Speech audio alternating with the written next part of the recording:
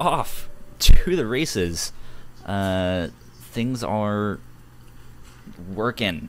Hopefully, it took us a lot longer than we expected, but we are figuring it out. Well, we got the title, technology. Yeah. Why? Yes, I love technology, but not as much as you see. Yeah. Always and forever. So happy you. I'm so happy you can pull that off the top of your head. I quote it so much, and no one ever remembers. It's fantastic. Oh, it's the best. It's the original, like kick every Nick Fury out. That's the best post-credits scene. Yeah.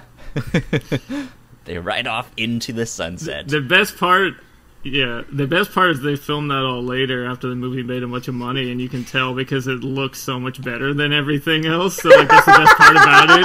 It's like even though they went back, it was like clearly like a year later, and so like just they had money all of a sudden. So it was like I don't know. That's the best part because it's a hilarious scene regardless. But it's just wow, it looks so much better. That's the best part. Yeah, so good. Napoleon Dynamite's my shit. I will hear no hate about Napoleon Dynamite. Good stuff. It's classic.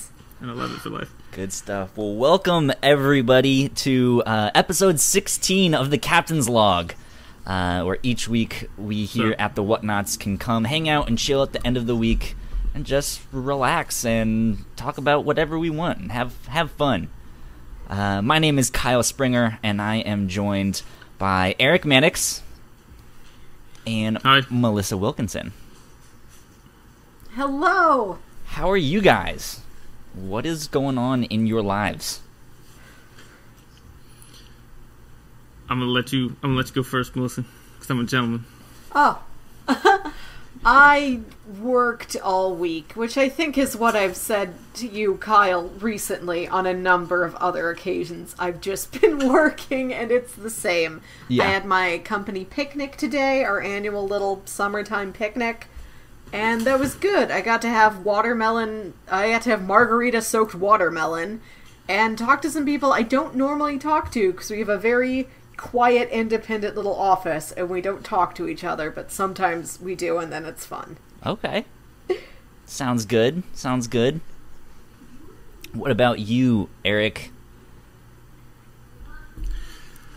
Today, There's an event called Lake Fair that they do every year in the summer, and it's just like a shitty, ridiculous, super overpriced fair that I've been going to since childhood, and I still go. I go out of like obligation now, where like I used to go as a kid, and like you'd run into all your homies and be like, "Yeah, man, what's up?" and just hang out like all day, all the time. Now I go for like an hour. I walk around. I'm like really hot and uncomfortable. I don't know anyone. Mm-hmm. Everyone looks like they're like 12. I'm like, get me out of here. And I buy some curly fries, and then I leave.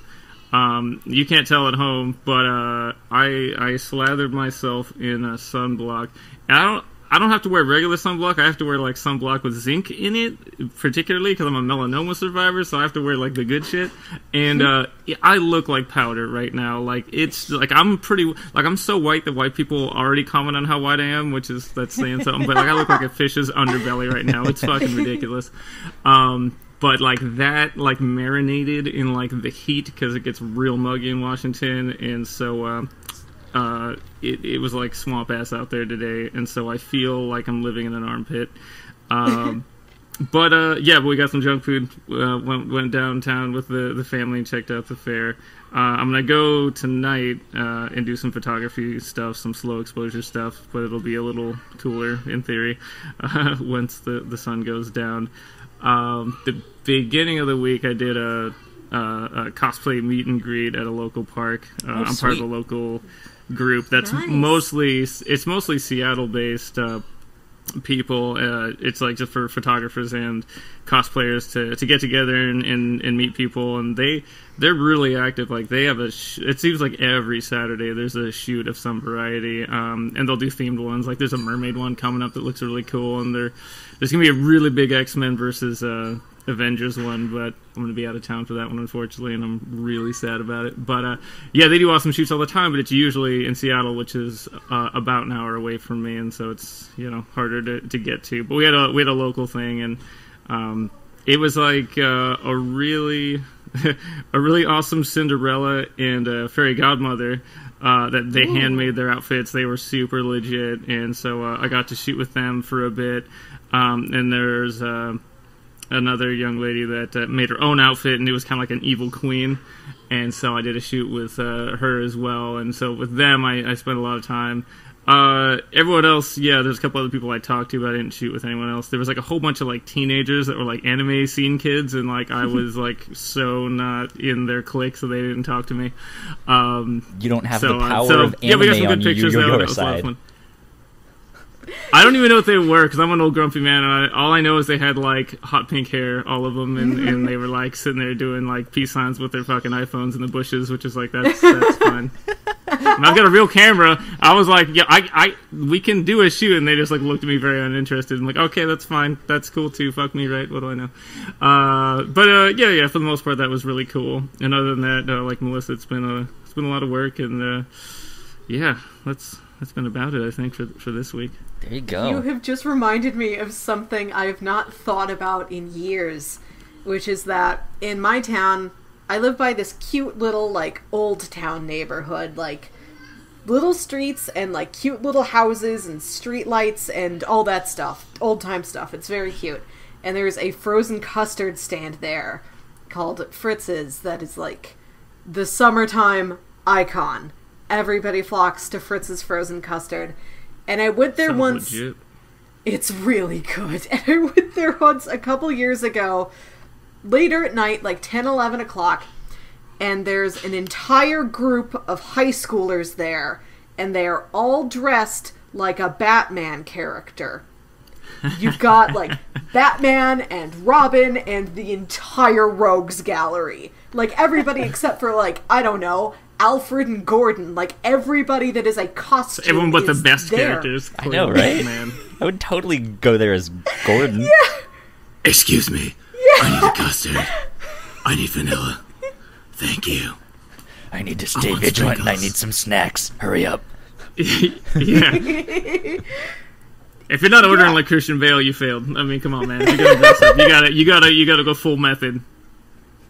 You don't want to be like custard? Kevin Conroy or like Adam West there, like, hello, I am Adam West, and I would like one Nutter Butter Sundae, please. Whatever Adam West sounds like, because I can't do a voice.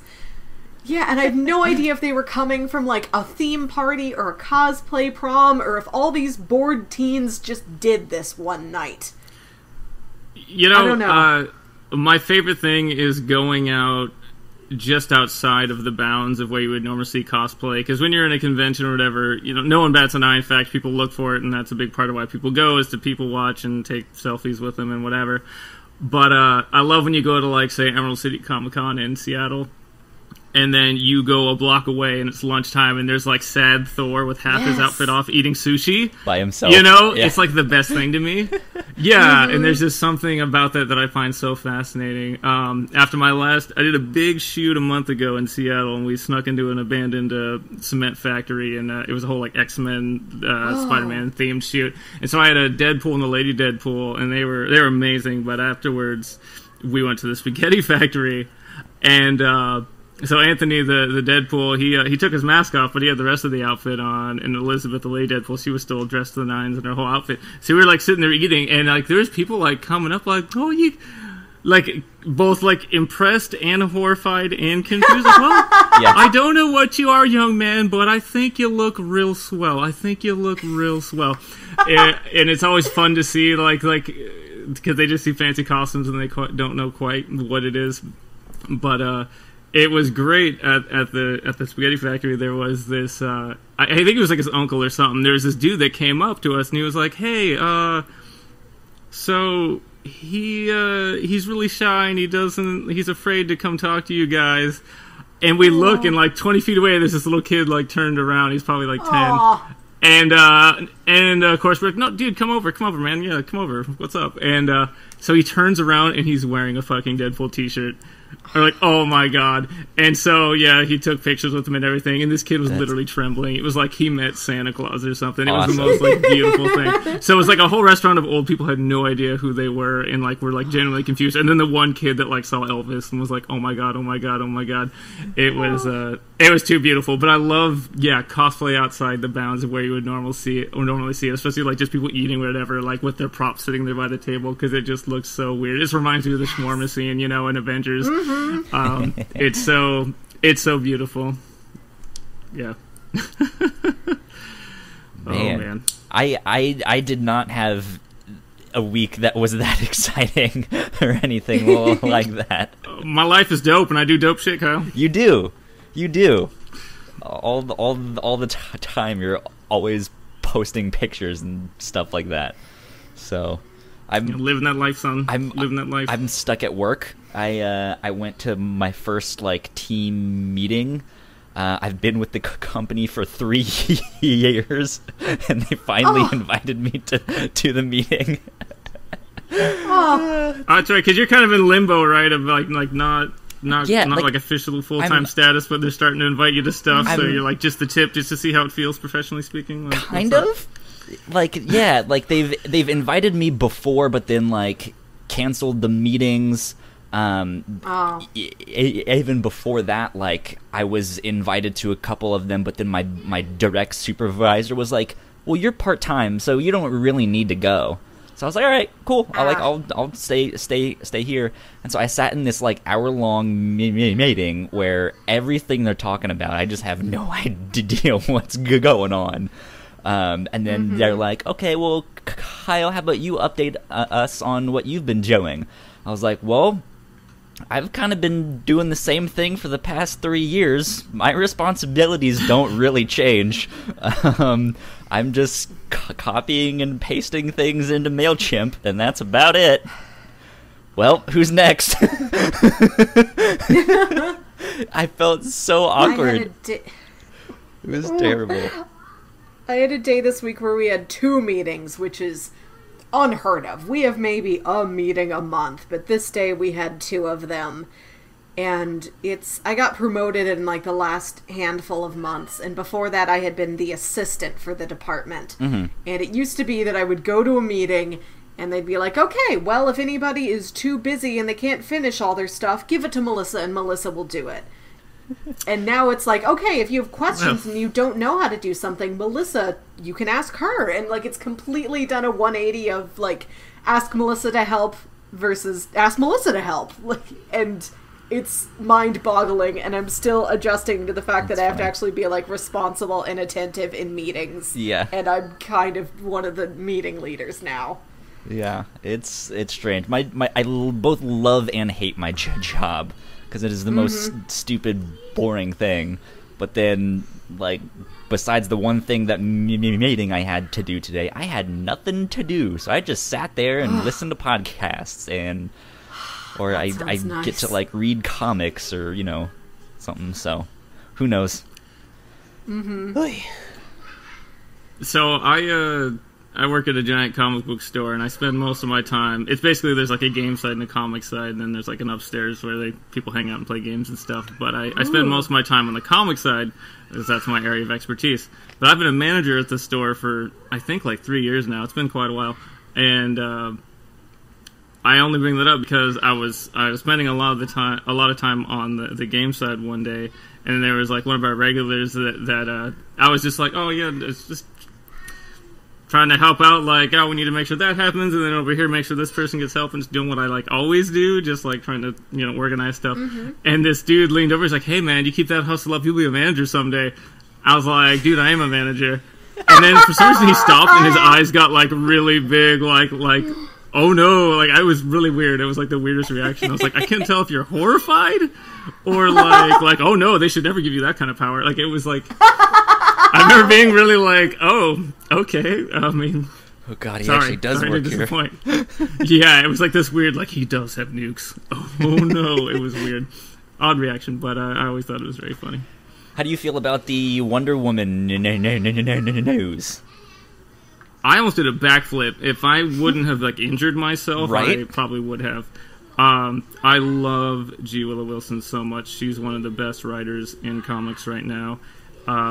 Miss Marvel, the Kamala Khan book, has consistently been one of Marvel's best books since it started. I think Kamala Khan is up there with Marvel's best characters of all time, personally. But the Miss Marvel series has been so consistently good. And she's got some other good stuff like Air over at Vertigo that no one read, but Air was really, really fun as well. And she had another cool graphic novel called Cairo that was also with the same penciler, whose name I'm escaping right now, and I'm sorry on that, but also a Vertigo book. So I've read several things she's done now, but Miss Marvel, just for that alone, she's got like GOAT status for me. Takes the cake. I saw it was Scott Snyder who tweeted it, and he was like, I can finally say it publicly. And I was like, oh shit, where is this? Where's the official thing? Because I had never saw it, and they announced it in a YouTube video. Interesting. One of their like DC All Access YouTube videos, which I guess is like their official, unofficial like YouTube channel, like, let's figure out what happens here at DC Comics. And yeah, it was like halfway in this video, and the woman was talking to Dan DiDio, and he was like, oh, by the way, I guess I can also announce that G. Willow Wilson is coming to write Wonder Woman. I was like, oh my god, holy shit. Like, I was already excited for I forget who's next after James Robinson. Oh, Steve Orlando. But yeah, like I was already excited for that, and just to have them be done with this whole Wonder Woman's brother storyline thing. What the fuck is that all about? Oh my god! So the Wonder Woman book is going way over Melissa's head. Wonder Woman. Yeah. G. Willow Wilson is a name I've heard mentioned on episodes of Jay and Miles Explain the X-Men, and which is where I learned anything. Jay and Miles Explain the X-Men is one of the best podcasts out there. So and they are kind and wonderful humans. So that is a very good source to get info from, and just a very entertaining show. So yes, that is not a bad thing at all. Everyone should listen to Jay and Miles because that show is a treasure. But yeah, Wonder Woman she had like this big hit movie. There's been a lot more interest in her character. They did the whole Rebirth line-wide kind of reboot on everything. And at first they had Greg Rucka, who has written Wonder Woman before, come in with Nicholas Scott and Liam Sharp, and they did some amazing stuff on Wonder Woman. They did like 26-ish issues, a couple years worth of stories, but it was twice a month schedule, so it was like so for like a year they wrote Wonder Woman, and they did some amazing stuff and kind of retold the origin. It was a really good jumping on point for new readers. The art was absolutely stellar. So Wonder Woman was in this like amazing place, and it was like so exciting. And then like James Robinson has written some amazing comics. For me, he's really hit or miss. He's most legendary for his run on Starman. I really like, he most recently did a Scarlet Witch book over at Marvel that I really, really liked. The Scarlet Witch book was actually amazing. Because the Scarlet Witch was a character I felt they, especially writers like Bendis used her like a plot device, not an actual character. So it was like the Scarlet Witch would just show up in any book, and like she would just be so powerful that she... Yeah, no more this, no more that, and like Scarlet Witch is going crazy again, but it was like, I don't know who Scarlet Witch like is like as a person at all. I know that she's like this super powerful character, and coming in with that book, it actually explored like who is she, and all the art was amazing. Like Dave Aja did all these covers, and they were all red, white, and black, so it was like this very similar. They were absolutely stellar. So just as far as like the graphic design and everything, I absolutely adored it. So that book was stellar, and that was him just within the last couple of years. And so, but he's also done some horrible garbage. Like he did a book called Cry for Justice, and it was this Justice League book, and literally the covers had people crying on every cover. I was like, what the fuck is wrong with you, James Robinson? Like, god damn, it was garbage. Oh my god. It was horrible. I'm trying to think of some of the horrible shit he did. It doesn't really matter. He's very hit or miss, is I guess what I'm trying to say. Yeah, he did the main Justice League book for a while too, and it was horrible. It was right before the New 52. It was not good at all. So yeah, he's kind of all over the place, and his Wonder Woman stuff. I gave it a shot, and it was not a love connection. How you gonna come in and be like, hey, this story is all about Wonder Woman, and then make it about her brother? I don't care about her brother like at all. I'm so not interested in that. I think I gave it one issue, and then I was like, this is not good. I'll be honest, I never dropped it from my file, but I stopped reading it like a year ago. I kept buying the covers because there's these amazing Jenny Frisian covers that are always like the cover B, the alternate cover, and they're just fucking amazing. So for nothing else, I was like, well, this cover's real pretty, and I feel like I want to like vote with my dollar and let DC know that I love Wonder Woman, even though this particular story isn't the best right now. So yeah, I am super, super stoked. Miss Marvel's a book that I jumped on with the very first issue, and I'd been a very big fan of Carol Danvers when she was in the role, and then when she jumped over to Captain Marvel, and then Kamala started, it made perfect sense to try it out. And I absolutely have adored that book from day one. G. Willow Wilson is super amazing. That book has been consistently excellent. It's one that I can recommend to basically like anybody that likes comics. It's kind of like more of a young adult read as far as it's not like too violent or heavy. The art's super adorable. They really play with the medium and do some fun stuff like when the camera zoomed in, the art, it's cartoony, but it'll be very detailed. And when the camera pans back, there'll be like literally like X eyes and things. It'll be a lot more like what manga or anime does sometimes. And the stuff like that I really, really love that the book does. And for the most part, it avoids crossovers and things. There's been a couple of things, but like for the most part, it's just Miss Marvel that you have to read. And I mean, yeah, it's been super amazing. And so basically, I can't be more excited for it than I am. Awesome, good stuff. Yeah, I'm super stoked. Comics are fun. Kyle, did you see too? They haven't fully announced yet, but I know last week we did talk about the DC. Is it DC Unlimited All Access? I don't even remember what the hell it's called. The subscription service that's coming. Called DC Universe. Is what I've noticed in the updated ads. They do specifically mention comics now. And they're not being they're still not like giving a ton of details. From what they've said, and I understand, is they will put comics on there, but it's not their full backlog. It's going to be like a rotating, like, hey, here are the comics for this month, and so it's like, hey, our Titans comic or our Teen Titans show just came out. So for this month, here's a bunch of Teen Titans comics, and then next month it might be something else. And it sounds like it's going to be a fairly hefty kind of rotating thing. There's going to be a lot, but it's still like, I just like, I want to go read, the old Batman from the 70s. And yeah, like, I just want to have that. There. I know on the fridge I'd always get really cranky about it, and I'm still gonna get cranky about it. When you're talking, Marvel and DC, these companies have like 80-year histories.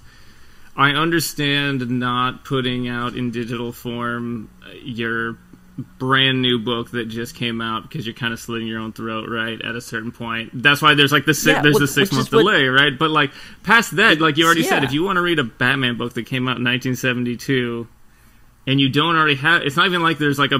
Shit out of luck. It's like you're fucked basically. So I don't get why they wouldn't make it easier to legally access that, because they're getting a little better with their physical collections and things like that. But a lot of people, myself included, would love to have a digital option. Because I'm the type of, if I read something on my iPad and I like it enough, I'll probably break down and get a print version. But yeah, I know on Marvel Unlimited, when I had my subscription, I read a ton of like Doctor Strange stuff from the 70s that was at that point hadn't been, collected, and it was like, cool. Well, it's either this or try to hunt down the issues on eBay, and good luck with that. So yeah, I don't get why they wouldn't. It's like a lot of that stuff has already been scanned and whatever for various like archive editions and things that like even if they're not in print at the moment, it's like you have digital files sitting somewhere that you already did the work on. I don't get why you wouldn't just put them out. That would look more attractive to people trying to get into your service. I don't know. To me it seems like easy money, but I'm not a business major. What the fuck do I know? Who knows? They make some weird decisions sometimes. And it would be cool too if they did, if they had like exclusive comics. Even I could get that there being some appeal to that. That could be cool. Like on Comicsology Unlimited now, there's some cool and they tend to be more like digital first. Like there was a Black Panther one they did, but then they eventually did like a print version of it. I think as long as you give people the option to eventually get it some other way, I think that could be really cool. So yeah, it could be interesting if they do that as well. Like with the new Teen Titans show or whatever, if there's like a kind of mini comic or something that they do weekly or whatever their format is, and then eventually you can get the the collection or whatever if you want. Stuff like that could be cool. That'd be fun. So I don't know. They're being awfully secretive about it. It's like they're getting a lot of sizzle and not a whole lot of steak at this point. So I don't know. I wanna believe you, DC. I wanna love you. Let me love you. Yeah. Can I ask you guys what kind of non-comics reading you've been doing lately? Because I've never gotten super into comics, but lately I've been reading just a ton of fantasy novels, and that's what I go and I spend my money on, because these are things I really want physical copies of. Like I want whole series lined up all pretty on my bookshelf, and I'll be like, oh, I'm moving into a new place soon, and I want to decorate all the bookshelves. Okay, all these fantasy novels are going to get crystals, and I'm going to go into my dad's woodworking shop and get him to help me make a wand, and I'm going to make a whole thing out of it. And that's awesome. That's where I've been living lately. Do you guys do a lot of plain old book Melissa, reading? I have a confession. I don't know how to read. I went to public school and they failed me. I have to stare at books with pictures, and if there's no pictures, then I'm just lost on the drift. Yeah. No, for real though. The last. Go ahead, go. I was gonna say the last actual book that I got, I still haven't read it yet. Someone gifted it to me, I want to say a year ago, and it was Ta-Nehisi Coates' Between the World and Me. I'm not familiar with that one. Ta-Nehisi Coates was, I guess he still is, writing Black Panther. Yeah. Okay. Yeah, and he's now also writing Captain America. Okay. But he's more of a political essayist. I think he's from Baltimore or does a lot of stuff for the Atlantic, yeah. And yeah. Had a couple novels, I believe. The Between the World and Me is kind of his, I guess, his story of what it was like to be black. Just his experience from what I've heard, because it's still sitting on my shelf and I haven't read it yet. So, my 4-year-old waits until I sit down to read, and that's when she decides it's time that she needs all the attention. And so with comics, with books, with any kind of reading, I try to do it often falls by the wayside. So what I've switched to for my quote-unquote real books is Audacity or books on tape.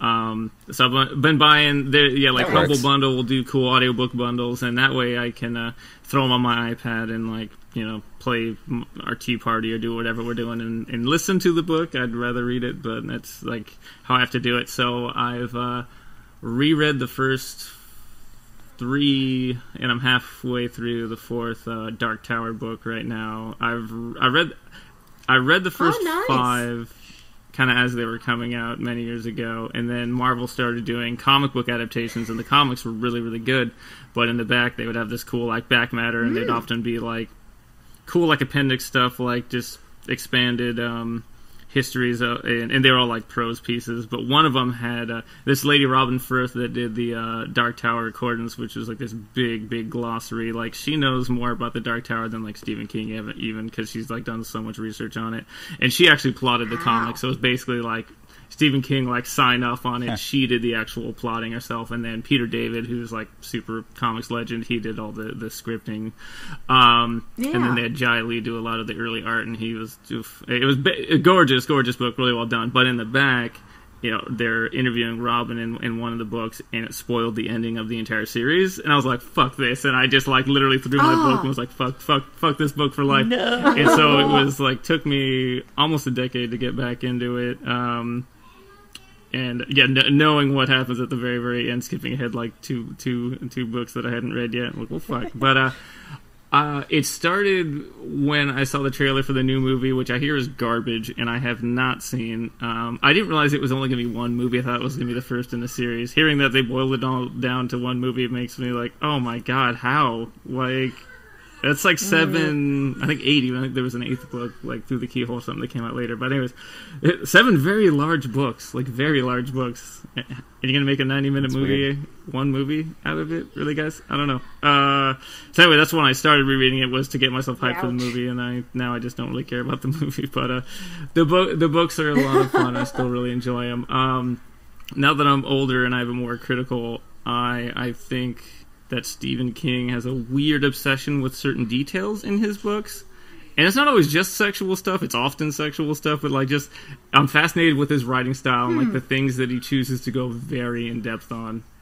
Because it's seemingly sporadic, but he'll like talk about, I don't know, like a cup, and like the cup is green, and it was like crumpled on one side, and I'm like, why the fuck did I need to know that? It's weird. It's weird that that random flourishes he throws in there. But yeah, anytime a dude gets a boner or something in his books, he's gonna tell you about it. I'm like, Jesus Christ, dude.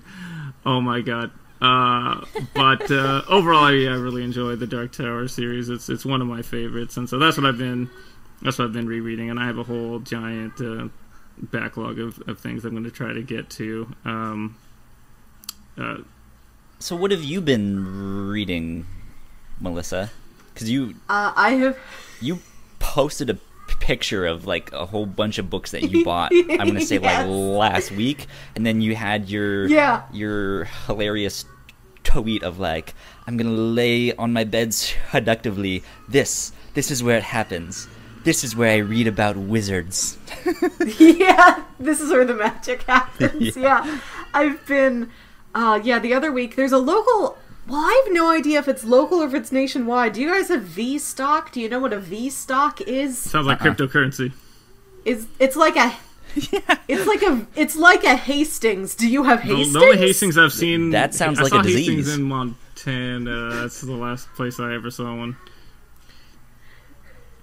Yeah, I think Hastings is further out west, so maybe just around here in Missouri, because I think I've seen one in Kansas City. It's just like a huge, like, video game, movie, music, book, comic book, like, merchandise store. Like, new stuff and used stuff mixed together, and they always have, like, a really big buy two, get one free holiday sale. So that's what I did for my 4th of July this year. I watched American Gods, and I went and I bought a bunch of stuff. And I needed the last 4 books in this series, and I'm like, I could go get a bunch of movies... I could look at some graphic novels. I could probably, like, get stuff I can use for the review show, but no, I just want more fantasy novels. Right now, I am reading The Dresden Files, which is an urban fantasy series about a wizard detective in Chicago, and it is 15 novels, plus more. The guy's not done yet. And I am currently on book 11.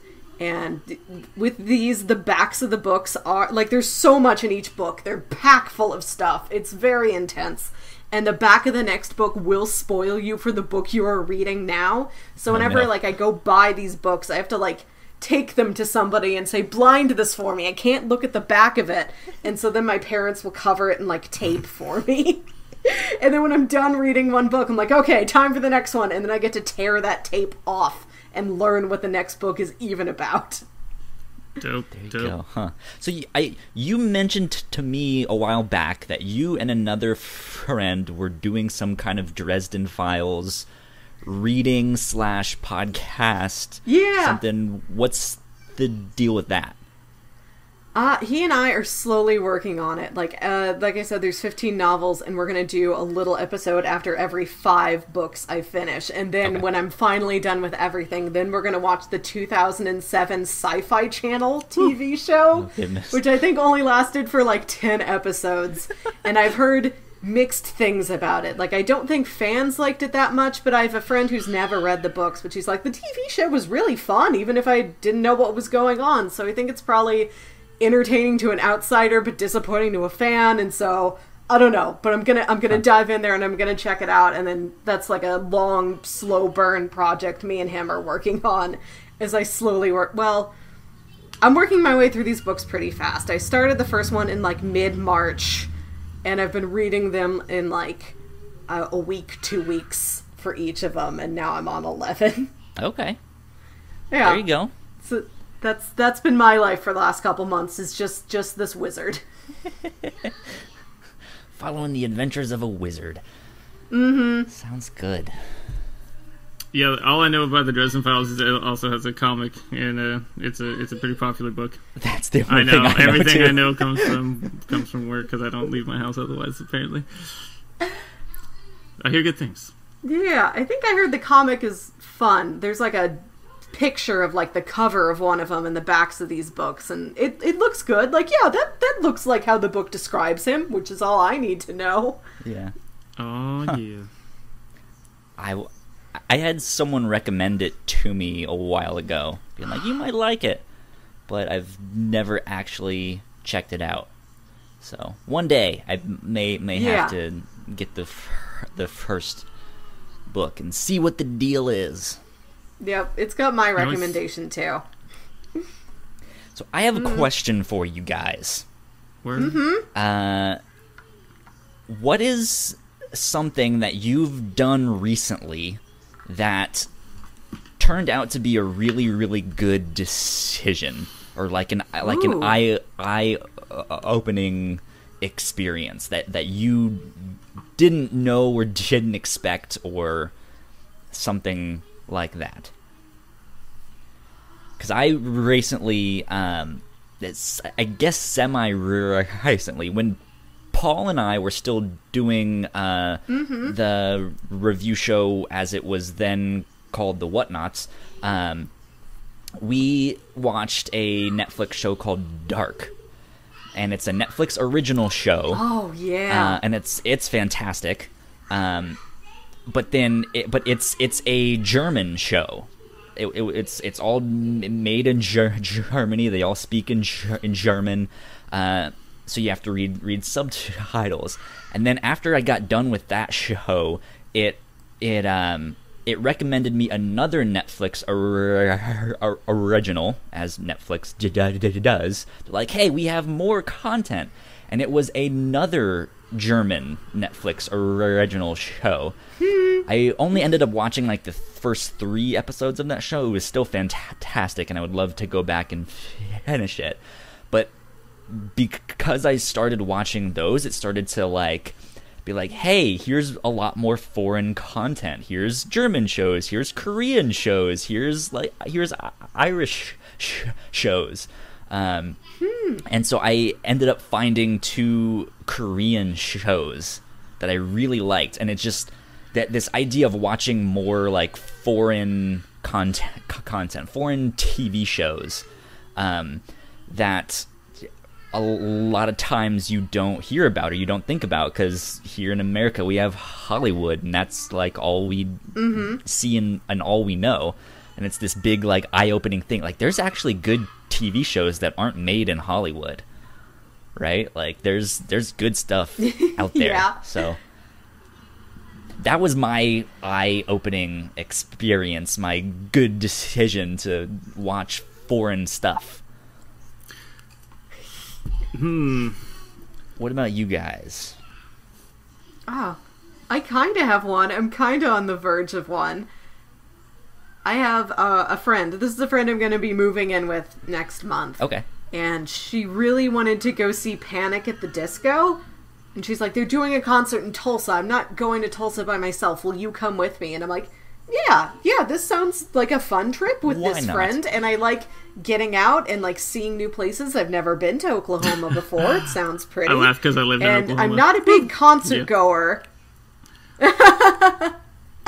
And I'm not a big concert goer, and I'm not very musically intuitive, and frankly, a lot of, like, mid-2000s pop-punk all congealed into, like, one mass for me. It all like, sounded the same, so that's not have just heard you. Some. Yeah, it's all the same thing.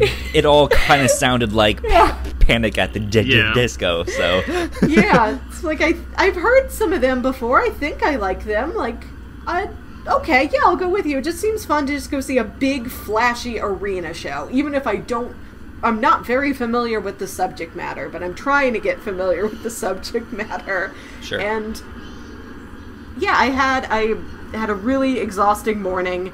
I took a different kind of allergy medicine than I usually do, and it made me completely drowsy, and then I get to work, and then the system we use is being super slow. It's lagging all morning, and I just needed an energy boost, so I put on that new Panic at the Disco album that my friend told me to listen to, and it, like, got me through over the hump of, like, allergy medicine drowsiness, and it made me very productive this morning. How Like, is oh, it? How thank is the goodness new this is here. album? Because it came out, what, couple weeks ago? Yeah, I think it's brand new. I like it. I don't really have a lot to compare it to, but I've really been enjoying it. It does seem like it'll be very exciting to see live. Okay. And I'm not somebody who really goes out for a lot of live music, but this should be a good Nice. time. There you go. Good stuff. Trying new things. Yeah, going to new places. There is an Art Deco museum in Tulsa that I'm hell very yeah. excited for. Oh, nice. Nice. Yeah. We have the Chihuly Museum of Glass in Tacoma, which is about 30 minutes away from me, and they had an amazing Art Deco exhibit last year, and I fucking loved it so much. Oh my god, it was so beautiful.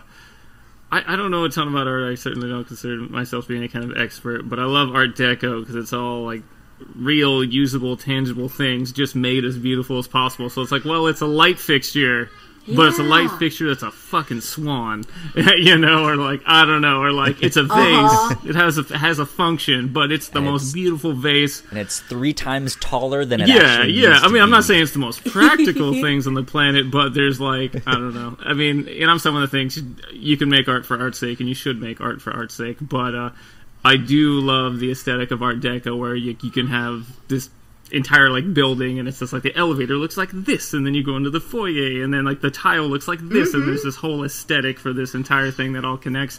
There's something about that I really love. I also just really love old like pulp stuff, like, you know, like the Shadow and stuff, and that's a lot of the aesthetic from that era, and so that's certainly part of it for me. But yeah, the Chihuly Museum, seeing that Art Deco exhibit just blew my little mind. It was awesome. And it was a trip, though, because I went with my wife and kids, and most of the areas are all, like, you know, boxed off and nice and safe, and we're walking around looking at everything, and then one of the ladies that worked there, she grabbed me, and she was like, oh, just so you know, the next room is completely open.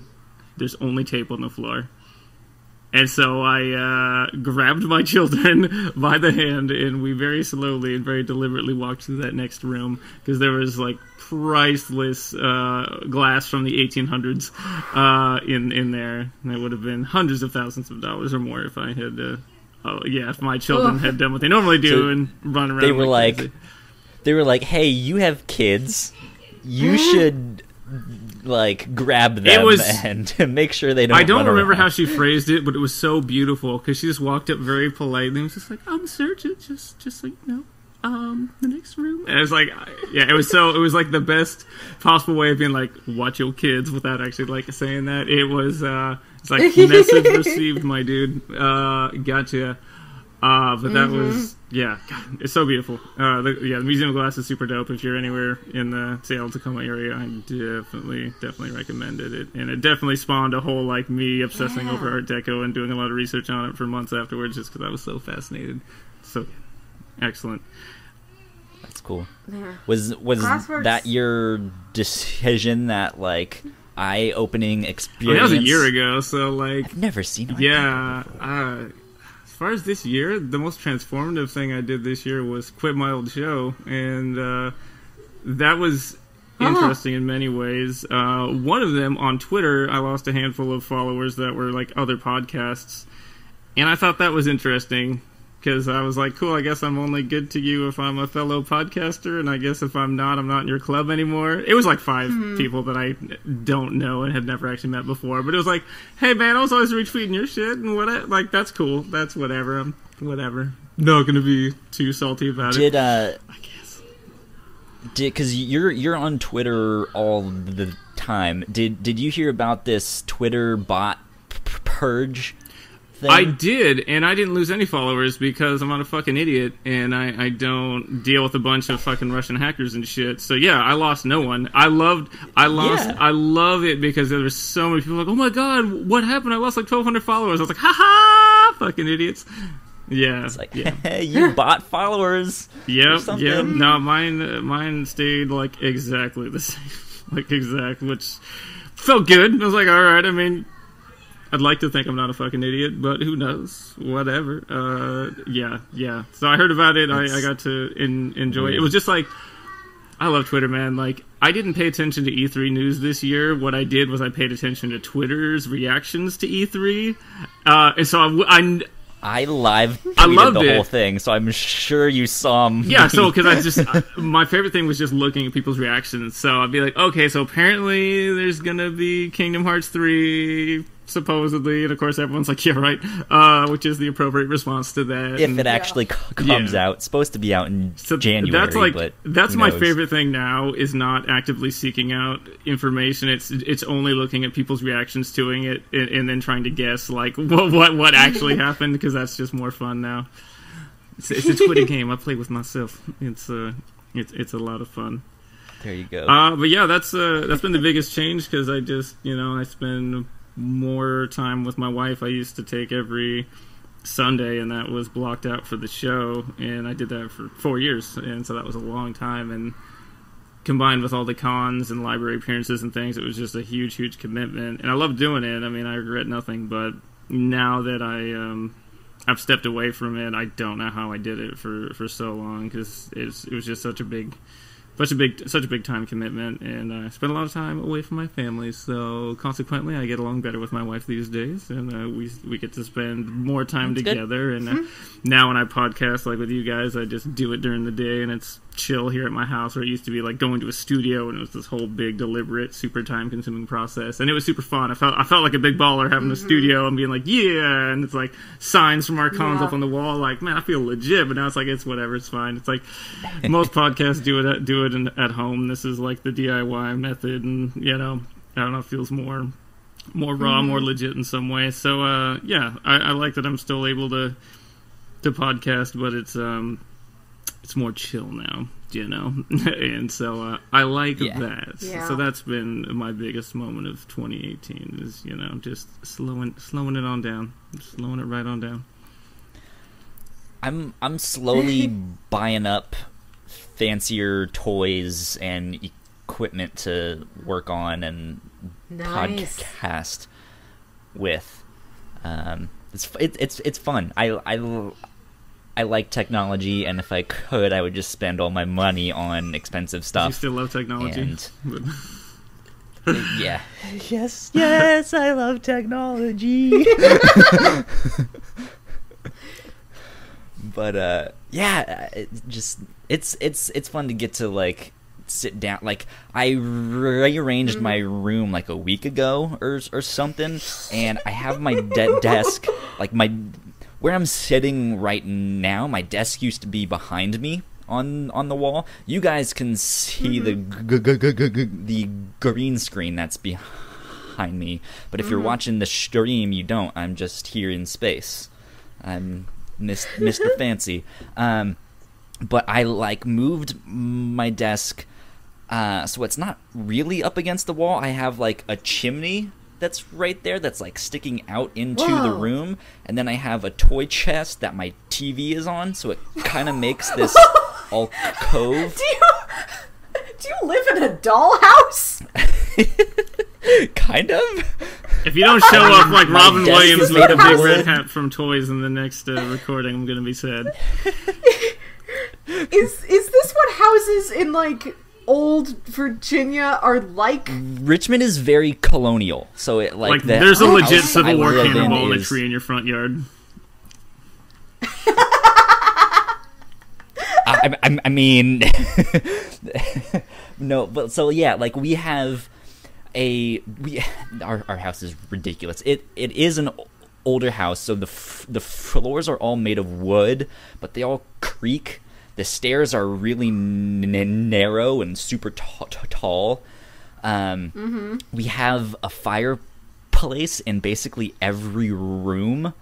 Because that's, what rich white people did back then, except now it's illegal, because all the houses are kind of connected, and so if one catches on fire, they all go down. Oh, so there's actually like a burn ban where you can't use your fireplace?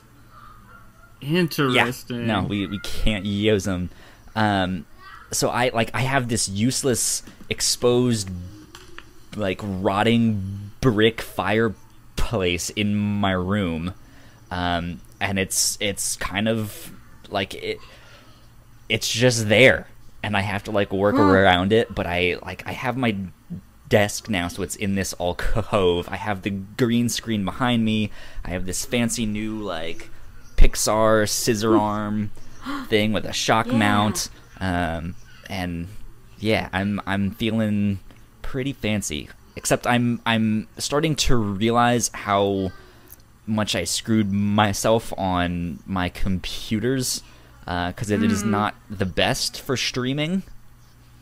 I bought a Mac desktop last Black Friday.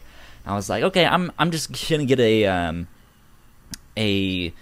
Mac desktop, and that's gonna be my like podcasting editing thing, because they're good for more like artwork stuff. And then I'm gonna get some rinky-dink laptop just for on the go, and like my computer works fine, but to have Discord and OBS and the internet and GarageBand and all that stuff running at the same time, my computer's like, hold on.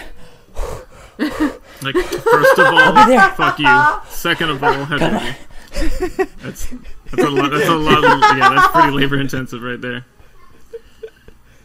Yeah, so I'm right now, because like we started the stream, and I noticed it last week with you and me, Eric, that your audio on my end, what was in my headphones and what was on the stream, wasn't very good. For some, like, I was like, hey, it sounds like your mic isn't plugged in or something, and I had you say, hey, if you could fix it. But hey there. Did you guys want to say hi? It's the kids. Yeah? Thinking about it? What's up? Yeah, so I was trying to have you fix the audio, and I didn't know what it was, and it was clipping, and it was happening again today, for both of you. And so I was like, okay, what can I do? So I'm streaming Twitch on my phone to monitor the chat in case people want to chime in, and that way I don't have the internet on my computer, and I have everything else minimized. So I'm like trying to figure it out, and it's working a lot better now. So apparently what I need to do is do like a 2 PC stream or something. So start using my laptop to monitor the Twitch chat. You'd have like dual computers with like these giant monitors. You need to get like some big giant looking like tech shades or something. Be like, welcome to that show. You need to like go full techie completely. You're just gonna turn into Mr. Universe straight from Serenity. Yeah. Like if you don't look like Max Headroom or something, like you have failed. You gotta like just go all in, Like if you don't look like an eco terrorist from like a mid '90s action movie, then you have failed. I mean, I I like that's the aesthetic I'm going for. I want the like 2 or 3 monitor setup. I have my mic here and all of that stuff. I have my my studio lights to make it like actually lit, you know. And like I fucking love technology. See, you're planning all this, and I'm sitting in my kid's playroom. Like, I'm sitting on a child's chair right now. Like, it is so uncomfortable on my ass. Like, I'm sitting at the most uncomfortable angle right now. I'm, like, literally covered in toys. Like, there's a doll right here. This is what I'm surrounded by. I got my tech zone. I'm like, yo, I got Samantha, though. Right here. Got my American Girl dolls. We're chilling with my American. My mic is on a book, because if I don't have it on the book, the bench that I'm on isn't rigid enough, and my mic will fall over. That's how high-tech my setup is right now. You need to get the fancy arm stand, man.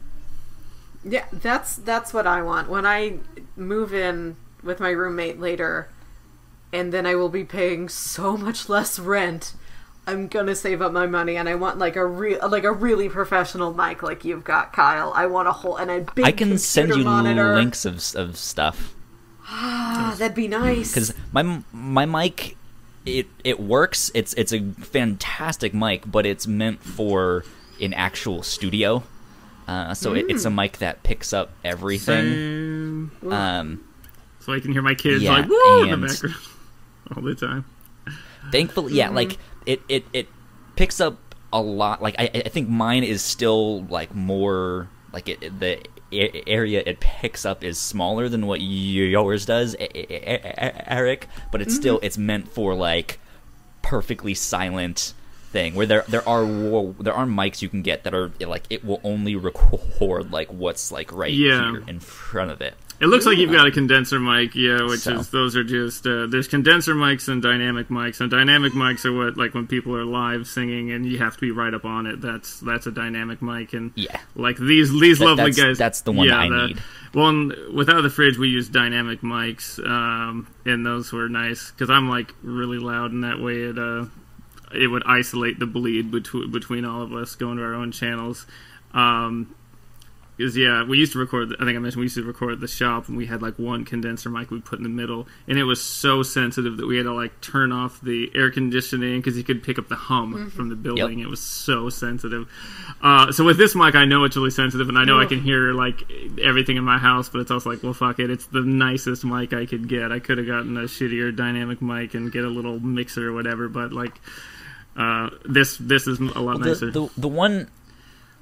So the one I have, there is a dynamic mic version of this, and it's a USB mic, so it fits right into the computer. You don't need the audio interface, which if you're an audiophile, technically the USB ones aren't as quality, but this is still fantastic, and I think they're both around like 100 to like 150 at the most. So that's nice. Yeah, it's really cheap for how good it is. I don't want to sound like a commercial, but I got a Rode mic, and it's a USB condenser mic, and I think I paid $20 more than what people pay because most people get the blue Yetis or some kind of blue mic. There's nothing wrong with the blue stuff. I don't think it sounds that great. In my opinion, my Rode mic sounds way better for like $20. So like I was willing to pay more.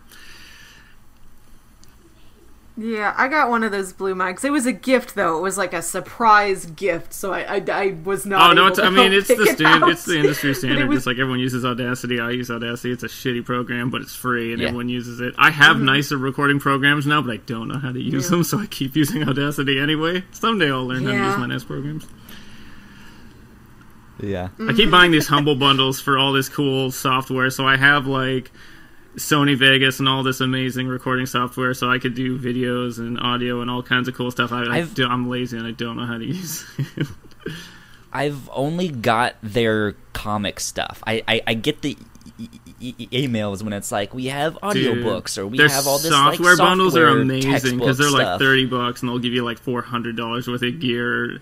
So it's totally worth it. Like the newest one I got was a bunch of like antivirus so I've got like my own virtual private network and stuff, and a bunch of awesome antivirus software and anti-spam and whatever. I'll probably get like $30 and all of it lasts for like a year or two. So it's like, hell yeah. No, I love Humble Bundle. I throw the money all the time. So beautiful. Good stuff. Yeah. Well, let's see. Did you guys hear about this whole thing with Scarlett Johansson? Yes, I did, Kyle. She I saw you post that article earlier. Yeah, I posted it on our Twitter and also in our Discords. You guys can join our Discord and hang out with us and talk with us throughout the week. But yeah, so I feel like what happened is that she should have learned this. It was Ghost in the Shell all over again.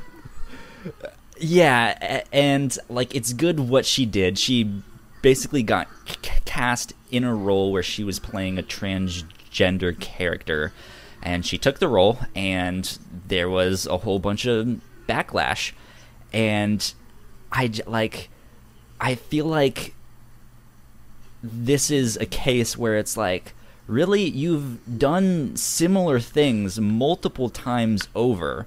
There was Ghost in the Shell. There was that one where she's playing an Asian lady, I think, or no, that was Emma Stone, right? That's that Aloha movie. Yeah.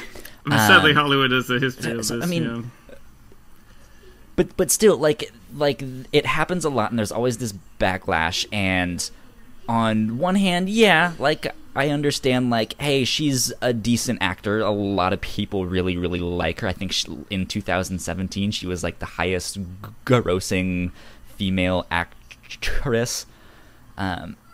So like she has the acting chops to do a lot of different roles, and I think that's kind of the point of acting, is to become something you're not, right? Mm-hmm. But yeah, at the same time, like, come on, like we're at an age where we want this better representation for all sorts of different people. I mean, what did you guys think? 'Cause they announced it today that she actually stepped down from the role.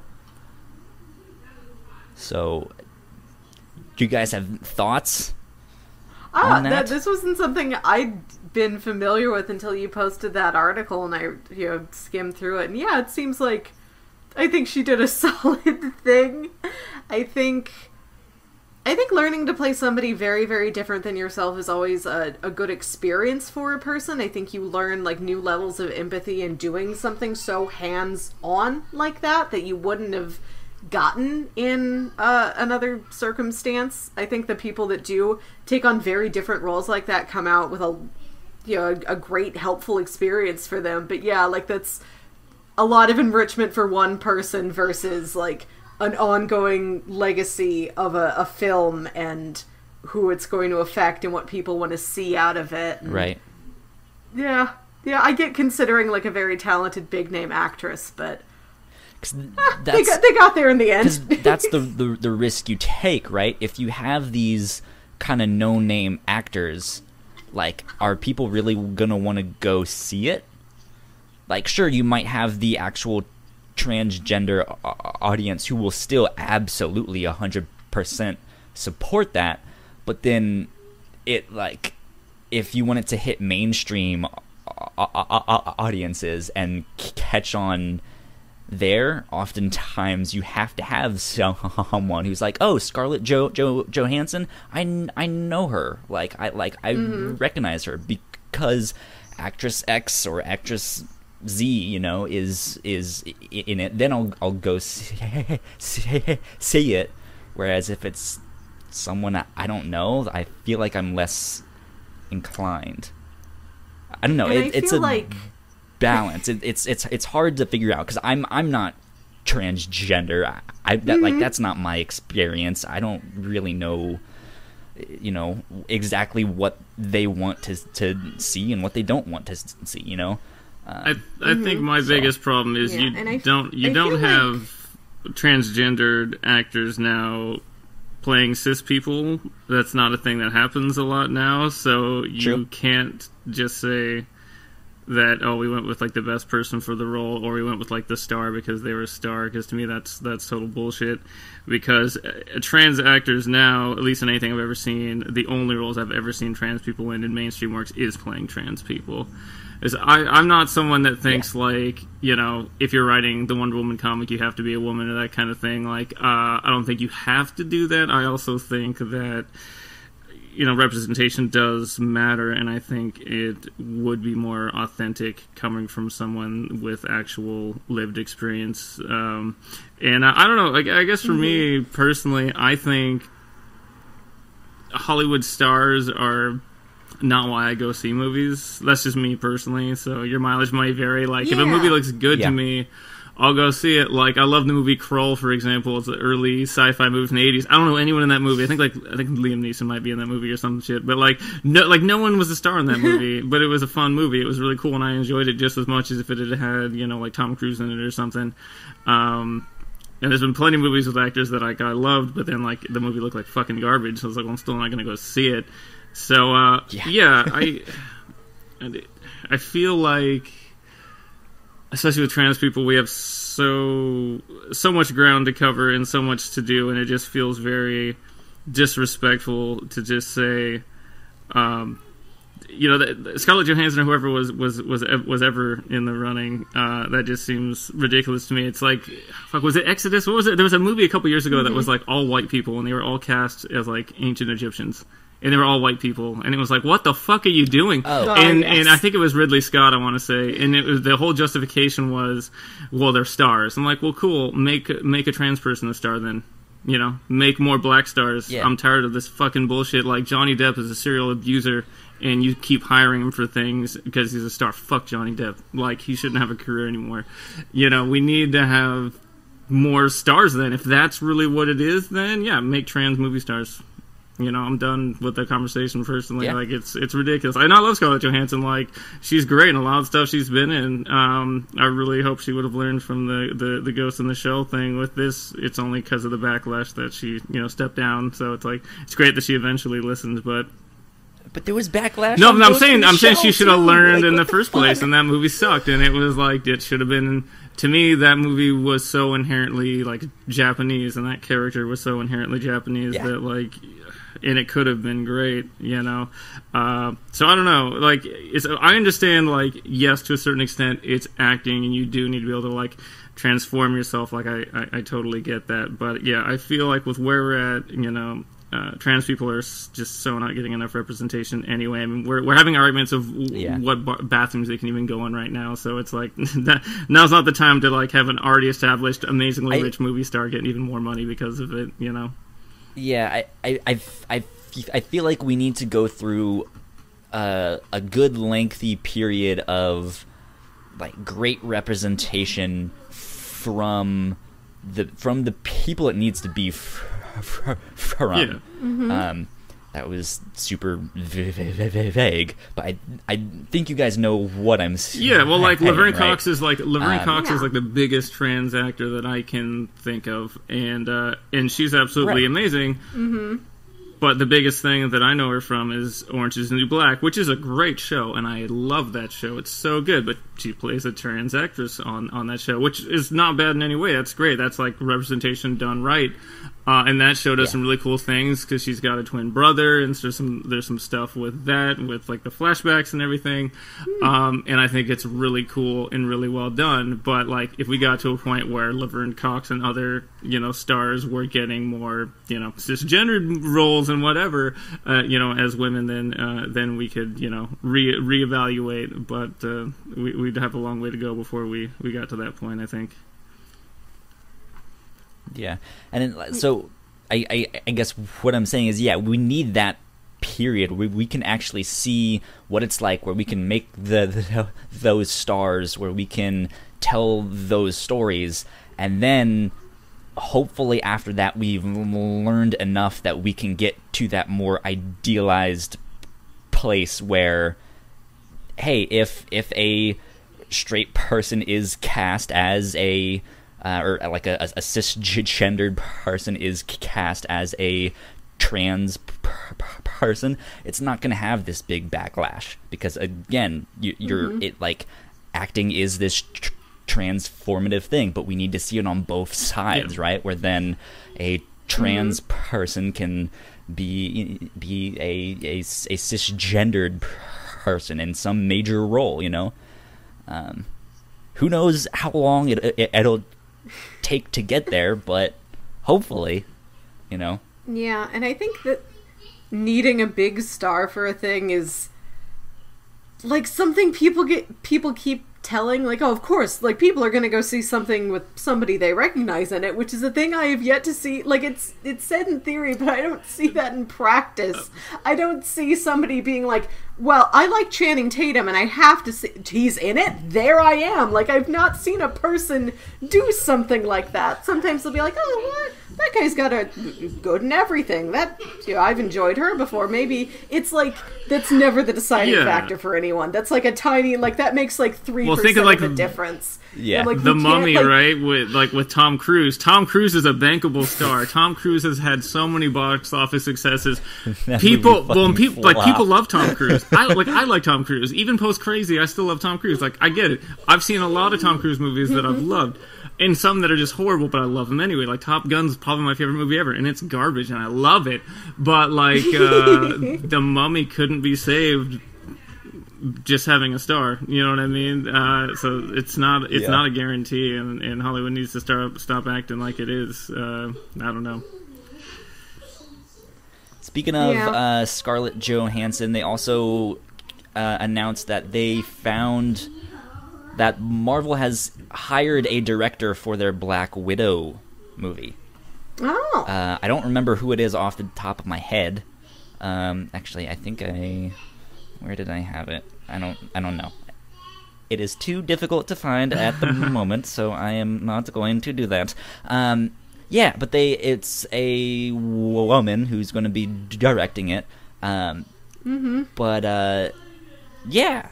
Like, I feel like that was a good thing Marvel did. I don't know how much people, with all the stuff that's happening with Scarlett Johansson, I don't really know how much people are still wanting a Black Widow movie. It's taken them way too long. I'd still like to see one. I always said that I wanted to see a Hawkeye and Black Widow movie with Shield as the backdrop. Yeah. Because I don't think that would be fantastic. I mean, no disrespect if these are your favorite characters, but I don't think in the cinematic universe Black Widow or Hawkeye are terribly interesting by themselves. I love them in the comics, and I've read solo comics by both that I really, really love, so I know that they have the potential.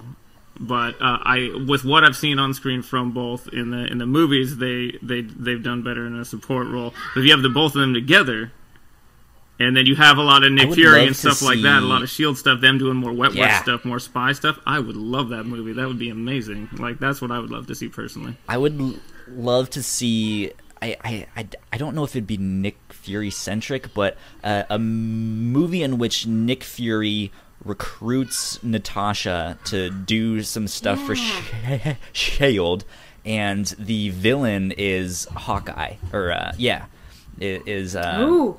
Because he started out as a bad guy in the so just comics. Their origin story. Yeah, and so it's this whole idea of, like, has Natasha really gone to S.H.I.E.L.D.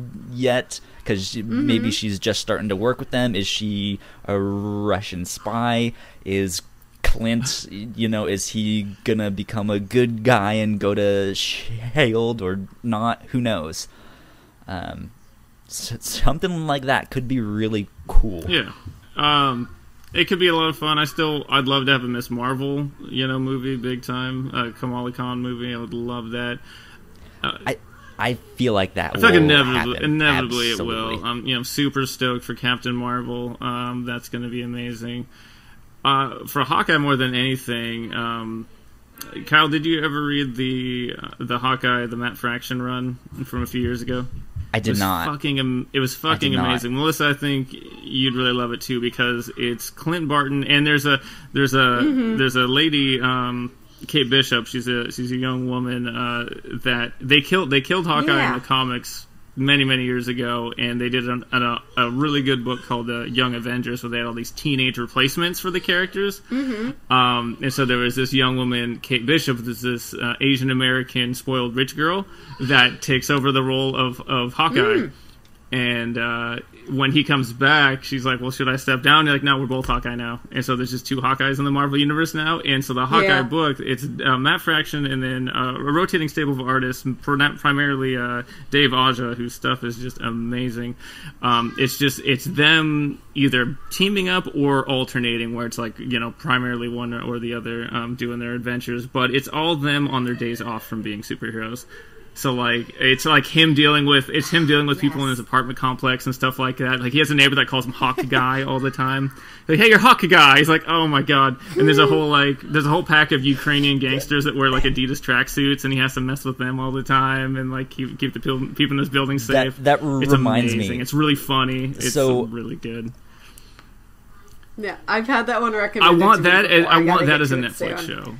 I want that because that would need to be a show, but like I that on Netflix because there's stuff where like the first thing in the book is Hawkeye gets like amazingly injured. There's like this badass scene where he's like flying out of a window wearing his outfit and about to shoot a bow, and then the next scene he's in traction in the hospital because he's just a human guy. So yeah, and then it's like him wheeling away, and there's so many scenes where he's just drinking straight out of a carafe of coffee, bandaged up, just so super fucked up, and it's like, and Kate always comes by unscathed, so she's always looking beautiful and great, and he's just like in the background like hobbling along like fuck. It's so beautiful because they never try to sexualize the relationship too. It's very much like buddy cop, almost like father daughter. Like they never make it gross, they never make it weird, and I'm so grateful for that. It's more of like definitely like a mentor thing, but she's also his equal, in fact better than him in a lot of ways, and like he knows it. He's the fuck up. It's such a good book. I recommend that book to like anyone ever, but I'd love a Netflix show with that tone, that vibe, and with equal billing of, you know, the Kate Bishop character. That reminds me, a long time ago I pitched that run, the Matt Fraction David Aja run on the old Whatnots podcast to Paul, and he was in he moved around a whole bunch. At one point he was in Portugal, and one point he was in Korea, and one point he was in China. So we always had a terrible internet connection. And when I said Hawkeye, he couldn't understand what I said. So he was like, hot guy? You want to do a hot guy? That's all I ever want to read is hot guys. Thank you. And I was like, no, Paul, Hawkeye. And he's like, Hawkeye or Hawkeye or hot guy? What like? Hot guy. And he was 100% serious of just like, I don't understand what you're saying. I'm like, Hawkeye from the Avengers. Which hot guy from the Avengers? I'm just like, no, you idiot. This is the modern day Who's on First. Yeah. This is gold. Who's on first? Exactly. Who is on first? No. I'm asking you, who's on first? That's what I just said. Perfection. And like we had that moment, and I was so mad at him. And then afterwards, going back and I listened to it. It was so fucking funny. Well, if you guys ever decide to do it on the review show, I would love to be on because I love that book so much. It is so good. It's amazing, and it's like 22 issues, so it's not a super long series. It's a pretty quick read, but they do some amazing things. Like Clint is partially deaf in the comics. And so he has to use ASL. It's something they don't bring up in the movies at all, and I really wish they would. And even a lot of the comics, so there's one whole issue of the comic that's completely in ASL.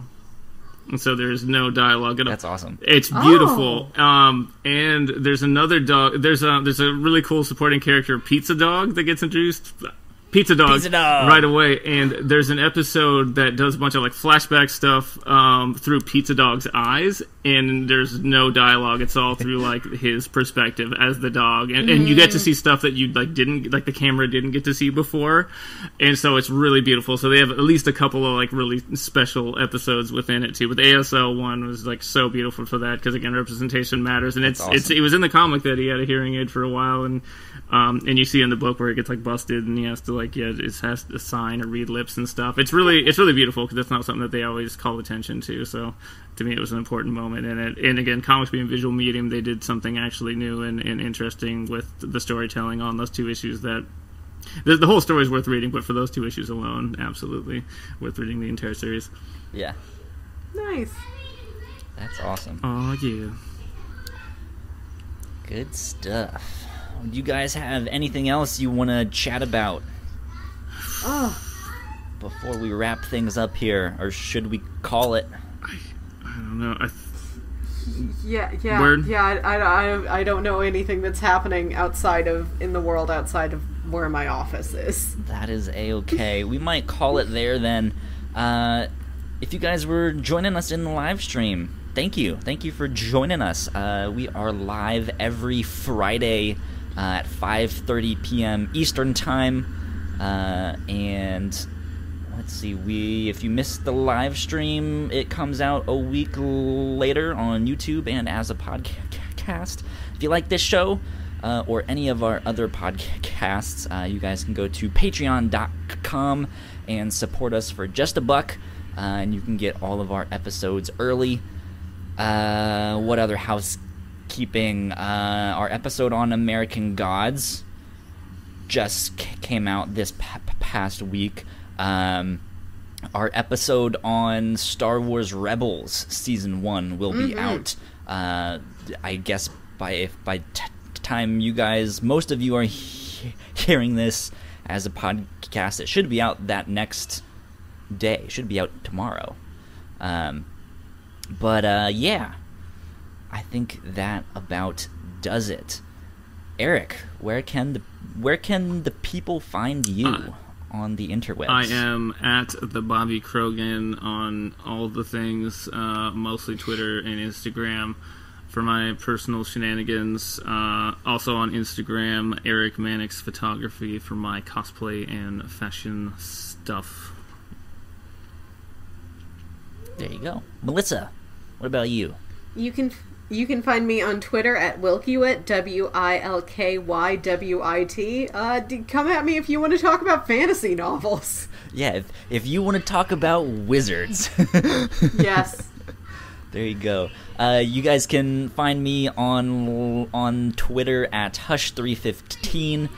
You can follow all the updates for all of our podcasts and such at The Whatnots on Twitter. You guys can go to thewhatnots.com for a whole lot of more information. I've been slowly working on the site and improving things slowly. So it's looking a little different. It's still not exactly where I want things, but it is slowly getting there. We now have a new thing that will tell you what we are rating each week for the review show. Nice. So if you guys didn't make the live stream or you just happen to stumble upon our website, all that info will be right there. I think that is it. I would love to start up some kind of email section in the Captain's Log. So you guys should email us all the random questions that you guys can think of and want us to talk about.